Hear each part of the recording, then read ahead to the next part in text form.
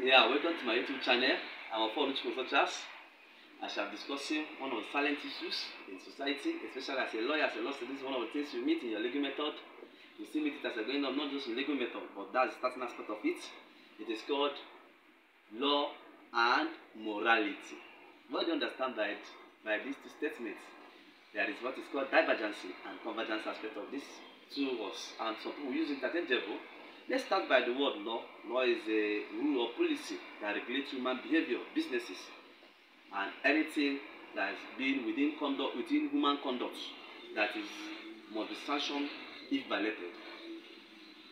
Though law does not have a general universal definition. Then let's come to morality. What is morality? Morality has to do with something of right and wrong. Is it right or wrong? Like Bible, like Quran. So this is the two definition of the two words, which is morality and law. Then let's talk about the divergence aspect of it. We'll come to Nigeria. In Nigeria, we'll talk about I'll use about 3 examples. Number one example is,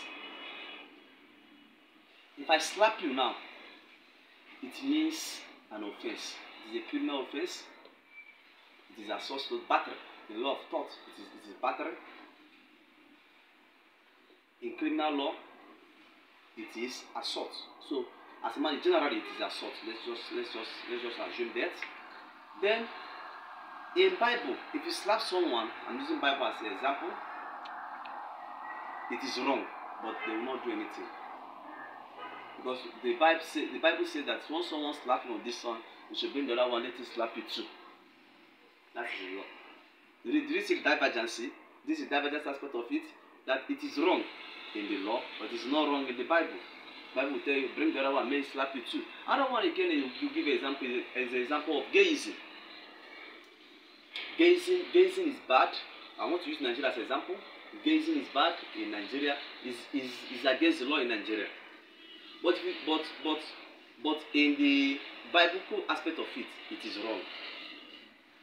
Because the Bible made us know that we should marry opposite sex. We should go to the world and multiply, not to marry each other, not to marry male and male. That's another example. Then there's many examples. Another example again is example of morality and law is lying. When someone lies to you, it is not illegal. You cannot enforce. You cannot go and sue someone, say that he lied. No. But in the Bible, it is against the law. You don't lie. They tell you, do not lie. Do not tell lies. It is against the Bible. So this is the issues I want to bring out. So what am I saying? What am I saying? Is that morality has to do with wrong and right. Law has to do with coming together by maybe selected some people, maybe selected individuals, or House of Assembly or National Assembly, or selected individual to make a law that will be binding. If breached or violated, it will be sanctioned. It will be sanctioned by the prescribed punishment or penalty ascribed for it. So that is different between two of them. Thank you for watching my YouTube channel. I said, man of all such as icon. Please subscribe, like, and comment. Please, if you have any problem or any issue, listen to my lecture. Please, you can just comment. I will discuss that. I will reply.